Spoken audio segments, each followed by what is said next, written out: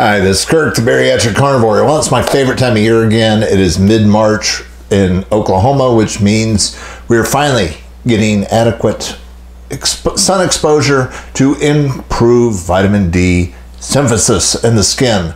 This is like free medical treatments that I get every single year, and I am excited about it because from somewhere around end of October until mid-March, the sun, you just can't get enough sun exposure if you're north of Atlanta. It's tough to get enough sun exposure to get adequate levels of vitamin D, and you can't get enough sun at that time of year. But this time of year, you can, and it has tremendous health implications that I want to get into. So the first one that you get from having adequate levels of sun exposure is free vitamin D. And let me put a couple of caveats on there. One of them is this. Look, if you're grossly overweight, you're going to have a tough time with this one.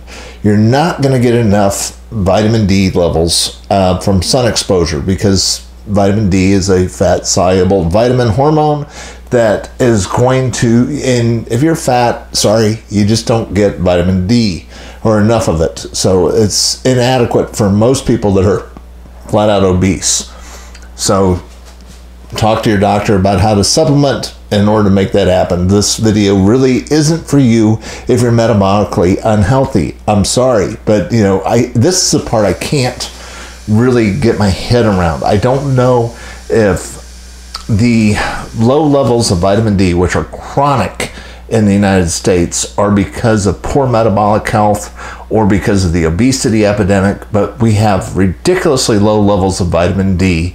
That keeps showing up in all the studies, yet I don't know if it's something that you can supplement your way out of or sun exposure if you're metabolically unhealthy. So, you know, everything I'm going to be talking about today is really based on the idea that you're really working and working on low carb, getting yourself metabolically healthy, because that's where sun exposure really comes into play. So, you know, and it's amazing, about 15 minutes or so of sun exposure a few times a week will produce adequate levels of vitamin D at absolutely zero cost, which is, to me, terribly exciting. Now, here's something that you probably aren't aware of when it comes to the synthesis of vitamin D or doing supplements for vitamin D, and how long it takes from when you start taking a supplement or when you start getting sun exposure. How long does it take before it actually increases the vitamin D in your bloodstream? The answer is about 2 weeks. That to me was fascinating. When you see, when you're trying to make a health change and you're going out mid-March, you will not see the increased vitamin D levels in the bloodstream as far as any tests are concerned for almost 2 weeks. So if you're trying to utilize, say you have an elective surgery coming up, and you decide, well, I'm going to go out and get some sun, increase my immune system, you have to give yourself 2 weeks lead time at least to increase the amount of vitamin D that's actually useful to help your immune system. So 2 weeks lead time. So the sun exposure I'm starting to get right now, I will actually start to see in my blood sometime in mid-April. But I'm looking forward to it because I try to get out at least 3 or 4 times a week, go for a walk, get at least 20 minutes or so of sun. Now, why would I really care about that? Well, vitamin D, the reason why I got so interested in vitamin D was actually during COVID. And there was all these new studies that came out of Italy that showed that the people that were really the hardest hit, the ones that were in the ICU, had ridiculously low levels of vitamin D. And I mean, dangerously low levels. And then they started doing studies in other places, and they said, yeah, people that are really having problems with COVID have very low levels of vitamin D. Now, there's always that question mark, did they get depleted of vitamin D after they went to the hospital or before, or is that, before and after? And there were some studies that somebody did that I thought were rather brilliant, where they had actually had tested vitamin D, and those who had the lowest vitamin D levels on their earlier tests were the ones that were hardest hit with COVID, which means, yes, it does play a role in your immune system to me.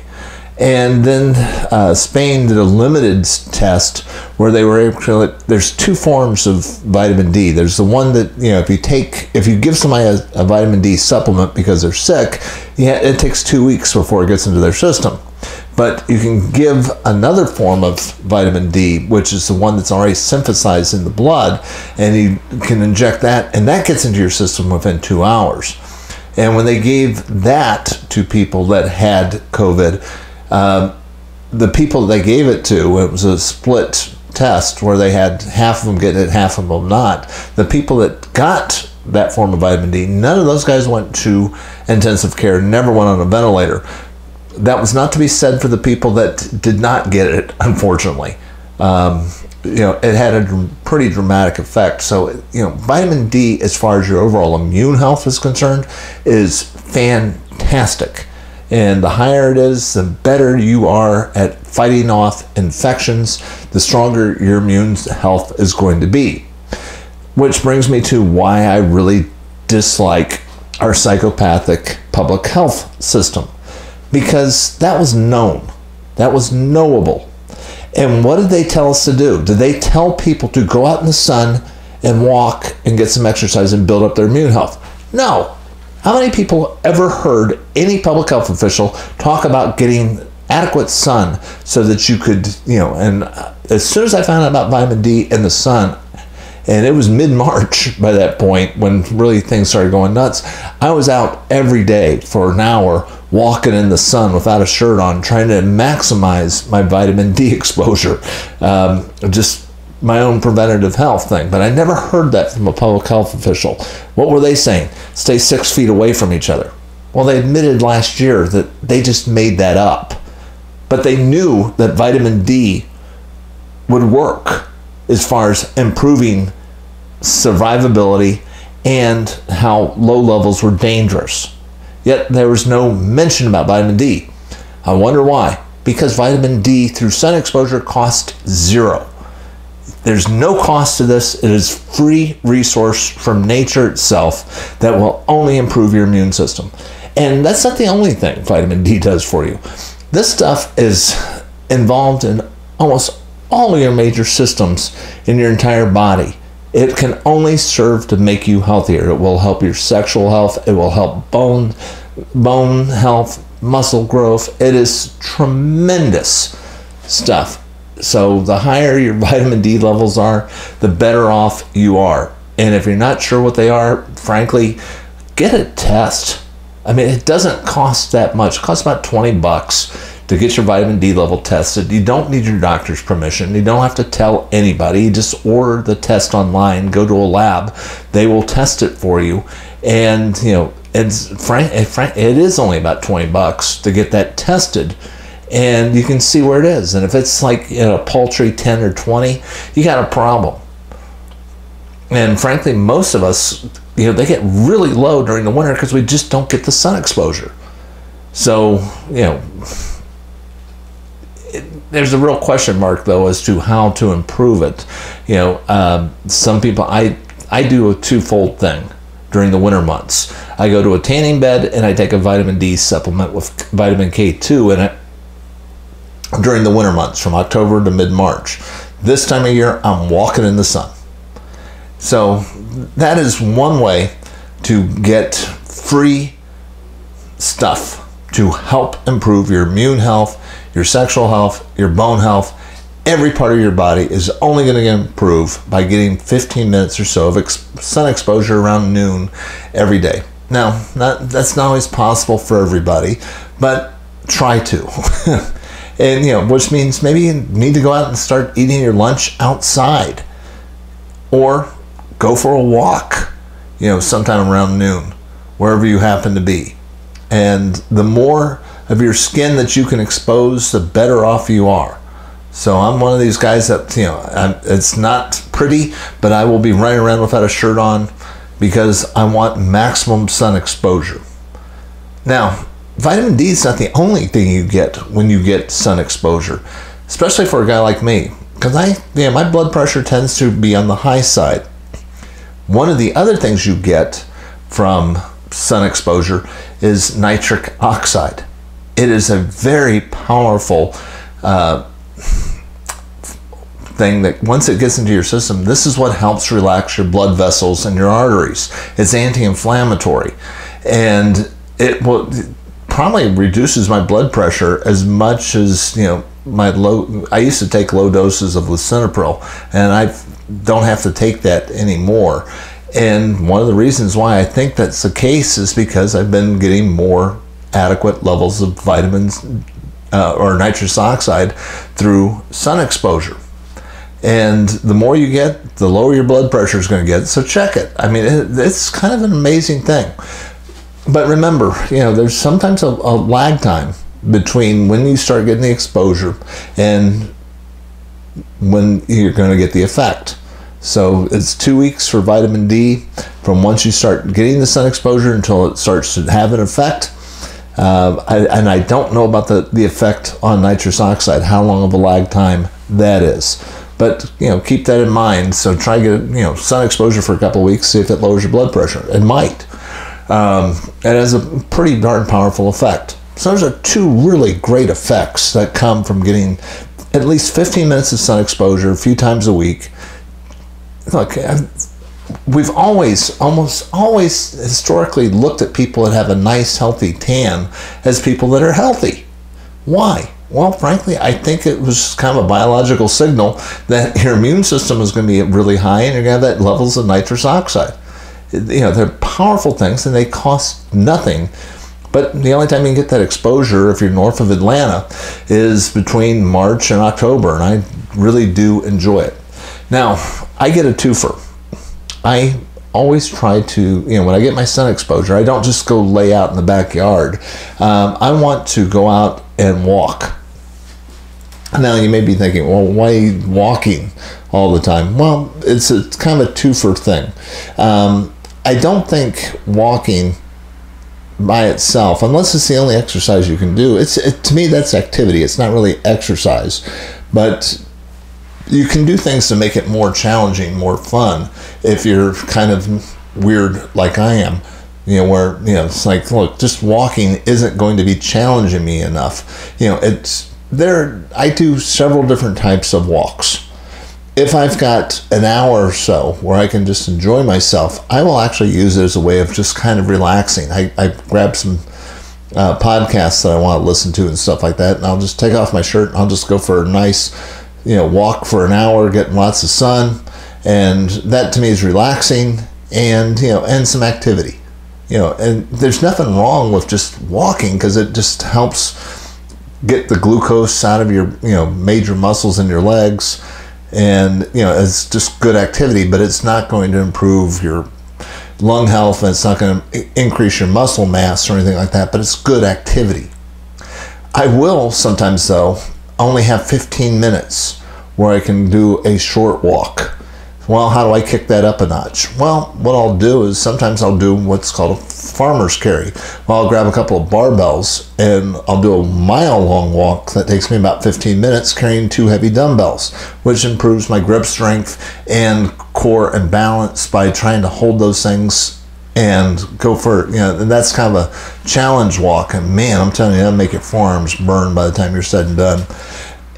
Or the other one is where I'll do an offset thing where I'll just grab, you know, a kettlebell or just a heavy dumbbell and hold it in one hand, and I'll go half the route holding it with one hand and then switch hands to the other part.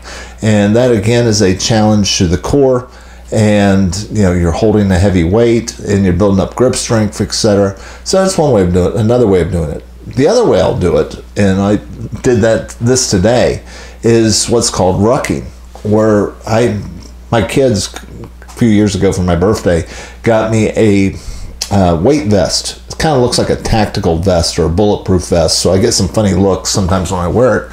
But what it is just a vest that I can put up to 50 pounds worth of weight in it, and I'm walking around, and it just is an extra stress on the walk.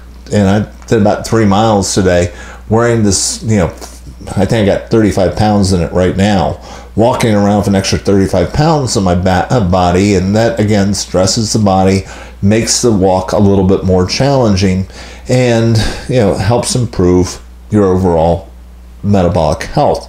So all these things are ways of getting the sunshine that you need to get you the nitrous oxide, get you the vitamin D at zero cost. You're doing a little bit more activity, making yourself a little bit stronger. But this is where it gets a little bit more fun too.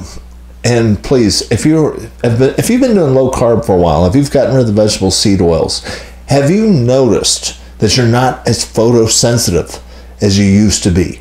I am one of these people that, I used to just go out every year about this time and do a half an hour's worth of yard work with a shirt on, and I'd get a horrible sunburn.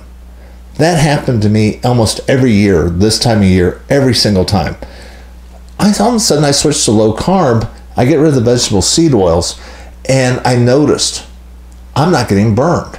It doesn't happen to me anymore, and I couldn't figure out why. And then I started noticing comments that other people that were low carb, got rid of vegetable seed oils, had the same thing. And I have not seen any studies that show a lowering of photosensitivity for people that have gotten rid of seed oils. I don't know what the cause is, but I just know that it seems to be a thing. It seems to be a truism. There's so many anecdotal stories about people who are less photosensitive.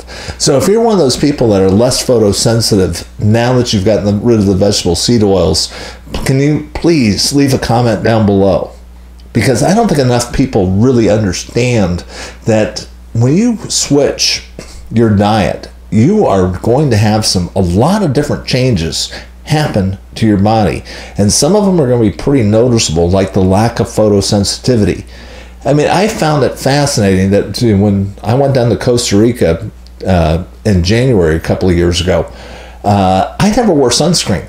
I wasn't wearing a shirt. I was scuba diving, I was swimming around, I was doing all sorts of stuff, and I never wore a shirt. And I'm on the equator, and I didn't burn. Which to me is, I would have fried. You leave Oklahoma in January to go down to the equator. I should have fried like a piece of bacon, but I didn't. And I really think that this really boils down to the fact that I'm not as photosensitive as I used to be. Doesn't mean that I'm an idiot about it. I don't, I wouldn't go out for more than an hour doing it, but, and if I felt a little warm or tingly, I got out, of the sun. But I think, it is something that seems to be a truism, and I'd like to hear if other people have had the same experience. Now, what is frustrating to me is you will not hear about the incredible importance of vitamin D and nitric oxide and this free sun exposure and how it will improve your health, because we've got this horrible dysfunctional system and nobody can make any money off of this. This comes at zero cost, but can only do you good. How many people have ever heard from their doctor that, boy, you need to get about 15 minutes of sun exposure 3 times a week? Crickets. Nobody's doctor tells them this stuff. Frankly, that's why you're probably listening to channels like this, because we'll tell you they won't, but it is vitally important. So this is Kirk, the Bariatric Carnivore. I try to put out a couple of messages each week. I will talk to you again soon.